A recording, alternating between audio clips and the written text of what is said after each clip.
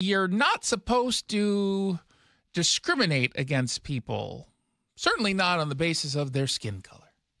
And yet, here we are in 2024 pretending what it is that the UW is doing as part of its commitment to equity and inclusion is in fact equitable and inclusive. They are being sued by an organization called Do No Harm because they have a race-based support directory that's meant to help medical students at UW Medicine unless they're white.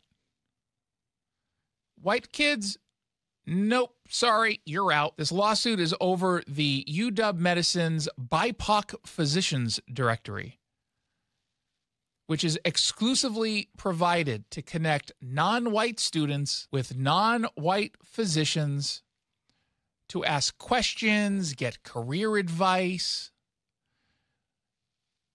just network.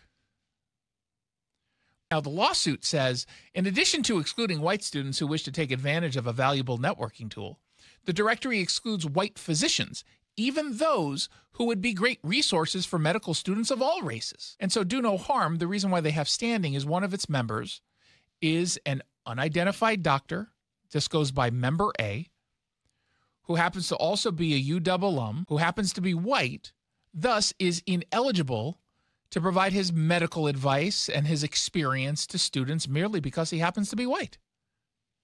So they're trying to get this to be stopped.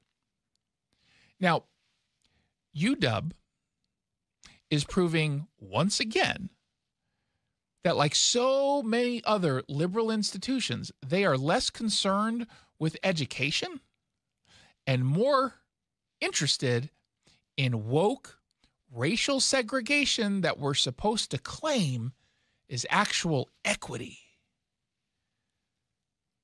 This is blatantly racist. And the irony is insane to me. The very people who scream at the top of their lungs about the importance of inclusivity and dismantling racial barriers. We gotta get rid of the institutionalized racism. They're creating that. That's quite literally what they're creating here.